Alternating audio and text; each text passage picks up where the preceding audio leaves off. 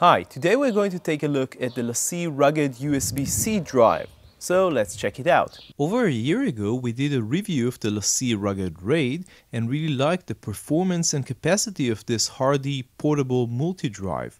When we prepared for Photokina last year, we took it with us, but we wanted to have a second backup, and Lacie just announced their new USB-C type rugged drive, so we had a quick talk with them, and they were kind enough to send us a 4TB unit to our hotel, which, as we shall explain in a moment, really helped us. To Photokina, we took with us an unbelievable amount of gear, too much actually, and we recorded over 100 gigabytes of videos and images during our 5-day trip.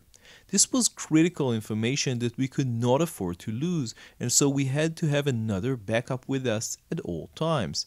As much as we love the Rugged RAID, it had one major drawback. If you're using a PC, you need to connect it to an AC power.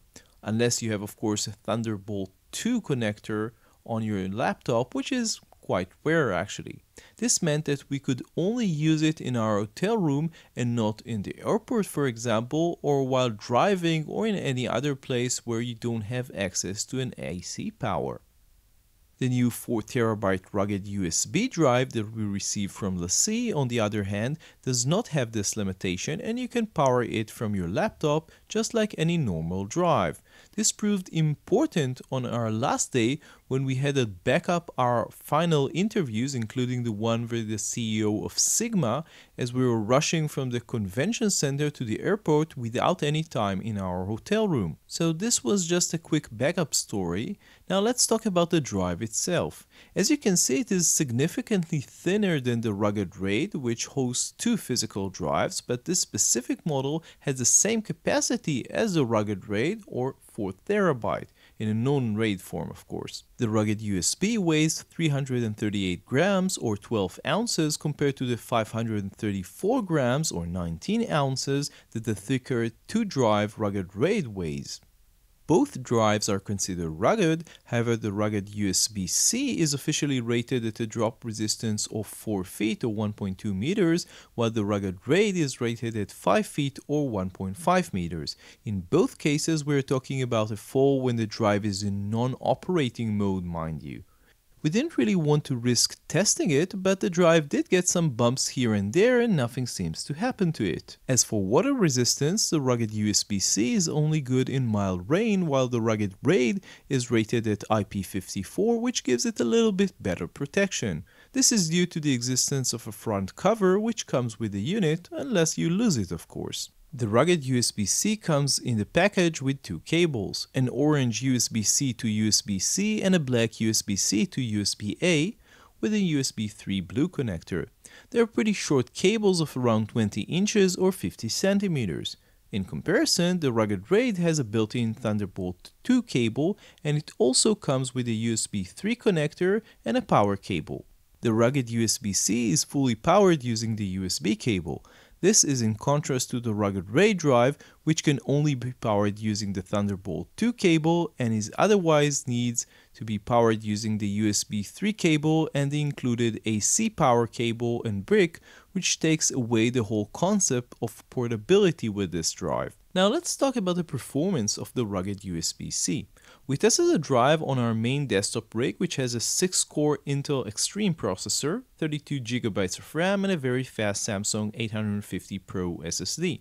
We also tested it on our slower and older Lenovo Yoga Pro 2 laptop. Sadly, both computers don't come with a built-in USB-C, which is still pretty new on the market, so we had to test the drive with the included USB-C to USB 3 cable. The results on both computers seems pretty similar, so we should go with the one from the desktop. As you can see on the screen right now, the Crystal DiskMark score shows 84 megabytes per second read and 112 megabytes per second write.